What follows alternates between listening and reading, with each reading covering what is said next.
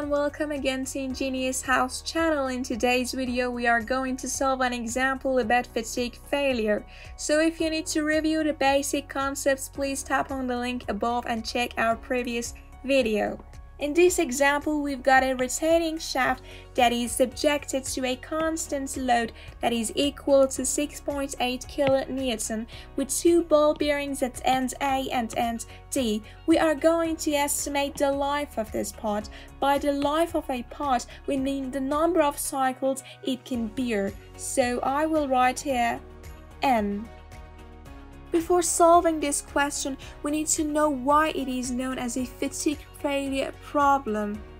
Look at this figure. This is a rotating shaft with a constant load. If you remember from the previous video, a rotating shaft will cause equal magnitudes of compression and tension at the same time, but with opposite signs. So having this will help us to figure out this is a completely reversed cycle problem.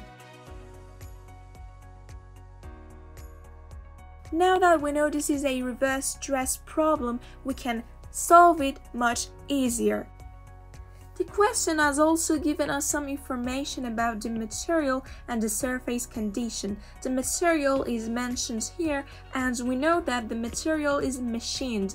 Having these machines here will help us estimate the factor Ka, which I mentioned previously. We have the material, and that is... In all engineering handbooks, the SUT of these materials are given. Having the SUT, now we can find out the value of SE prime. But which relation should we use for finding SE prime? Since this value is below, we can use the equation.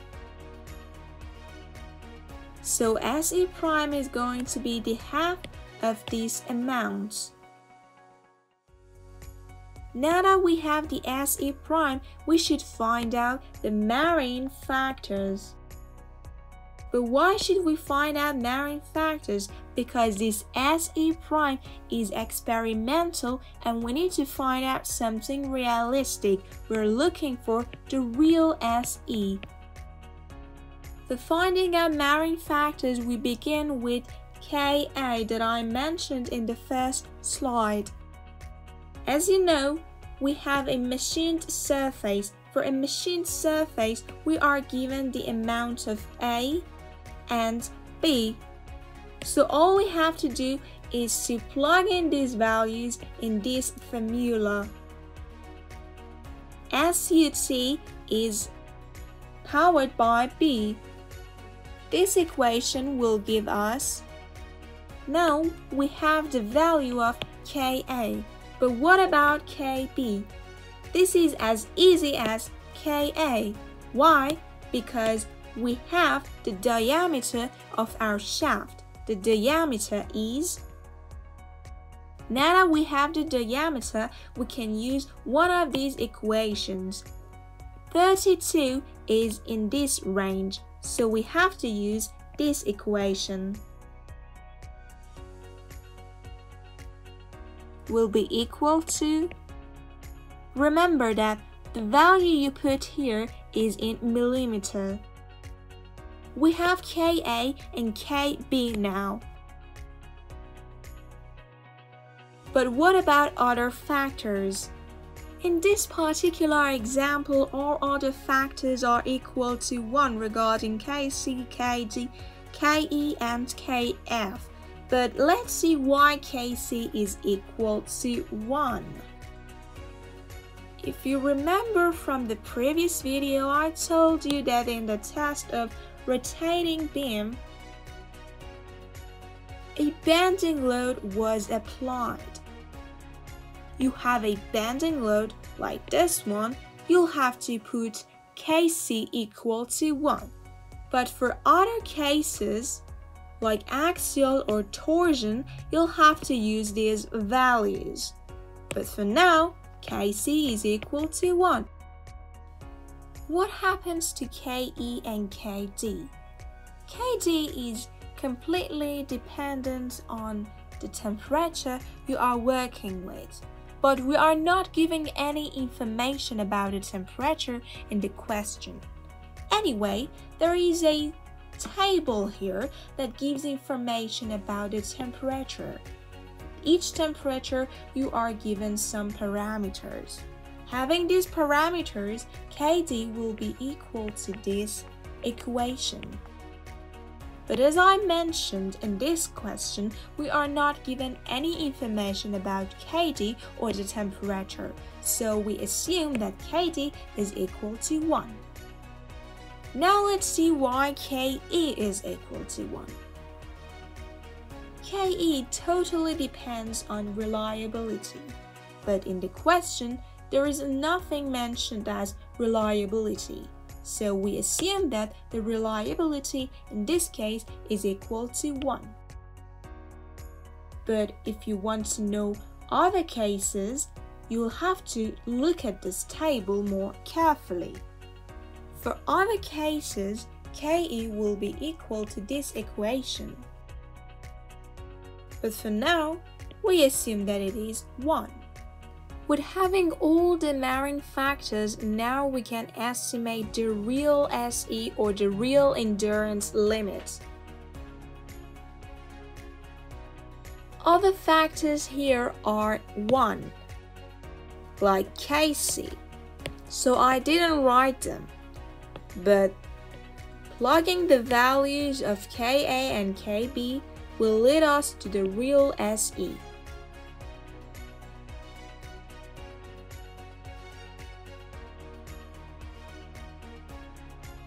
We've got the values of SE and SUC. But what about the number of cycles? This is what we have to find now. Before anything else, we assume that this problem is of the finite lifetime kind. For the finite lifetime, we have some relations. If you remember from the previous video, we mentioned some parameters known as A and B. A is defined as this equation, and B is. But in order to calculate A and B, we need to find out the amount of F. How to calculate the amount of F? If you remember from the previous video, in order to calculate this, we should use a diagram. This is the diagram we need to use to find out the amount of F. SUT is equal to this value. This amount is approximately equal to 100 KSI. On the x-axis, we find 100, and continuing this line will give us the value of F.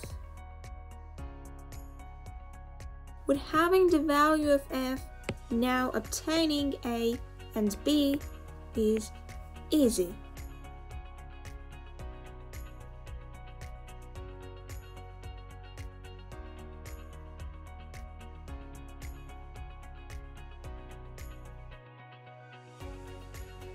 Now that we have A and B, we can find the value of N. But wait a moment, what is the sigma reversed? It is actually SF. But did we calculate anything known as SF? Not yet. This is what we are going to do in the next steps. In order to find out the sigma reversed, or SF, we need to use this relation. You remember this relation? Yes, it was in your Mechanics of Materials book, so it is completely familiar to you. But we should find out the amount of M max. It means the maximum bending moment. But how to obtain it? You remember from statics how to draw a bending moment diagram. First, you need to draw the free body diagram of this component and then draw the bending moment diagram. You can pause this video and do it yourself, then recheck. From statics, we remember that the bending moment diagram of this component is nearly something like this. This is where the maximum bending moment occurs. But is it really the maximum bending moment? Yes. You're also thinking about the stress concentration, aren't you? I mean, in these locations, you have some stress concentrations. Stress concentrations maximize your bending moments. So this bending moment diagram is not as useful as you think. Yes, this is not the maximum bending moments. There are other places in this diagram. If you remember from statics, the bending moment of point B is equal to R1 times the distance here. Plugging the values from the static solution will lead us to this answer. But be careful that the reversed sigma is going to be something multiplied by the stress concentration factor, which is known as Kf. But again, you might be wondering how to obtain Kf. There are some relations for obtaining Kf. First, you need to know what Q means. Q is known as the notch sensitivity.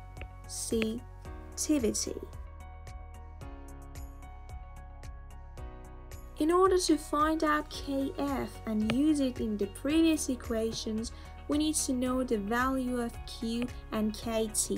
Q can be obtained from this diagram or this for the shear stress, and Kt can be obtained from this diagram in all engineering handbooks.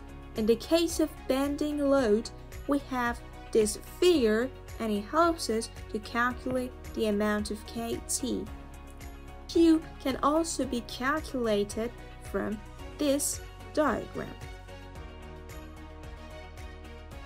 By using the equation I mentioned for Q and Kt, we can find out the value of Kf.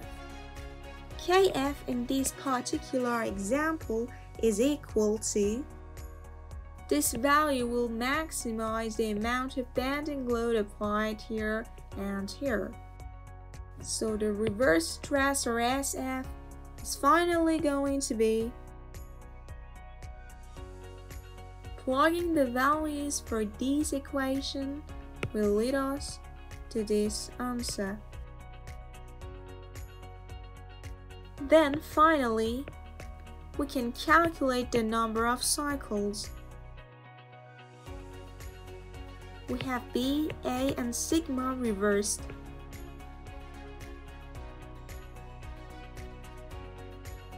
This value is what the question asked us. We have the number of cycles.